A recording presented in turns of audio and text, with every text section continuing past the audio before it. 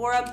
So I have been a fan of a facial steamer since I can remember. Back in the day, before they even sold portable facial steamers and before I could ever really afford one, I would just use the steam from the pasta my mom was making or just really never use one. I got my hands on my first steamer maybe about 5 years ago, and then from there I upgraded to this one. So I use this right before I'm about to do any kind of masking, or at least once a week, depending on how my skin's feeling. Sometimes my skin does feel a little tight, sometimes I'm breaking out, so I kind of cater to what I need at the moment, but I will always grab my steamer right before that and give myself that 10 minutes to myself. So you pop this little thing out that goes right there and you fill it up with purified water and you pop it back in. It's super easy to use. After you put the water in, you go ahead and move this to on, and that is it. It takes a few minutes for it to kind of warm up, and then from there the heat comes out for 10 minutes. So there's no timer, nothing.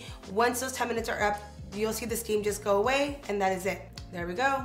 Oh, I kind of wish I didn't have any makeup on right now. It really helps to open up those pores, and because it's opening up the pores, it's really gonna help to cleanse it and get everything out. But then also a lot of the products are gonna just go deeper into the skin as well. It's also more receptive to products. So I'm just such a big fan of steamers and highly recommend them to anybody who really wants to up their skincare, self-care game. Like, this is really that time you get to yourself and for your skin, and you can feel and see the difference. Even the glow it just gave my skin. I'm all about this, so I really recommend it. I really love this brand. Like I said, it's so easy to use, just on and off, no timers, no buttons, nothing like complicated, which makes it so easy. And I overall just am obsessed with this product. So number one, facial steamer. All right, the next item on my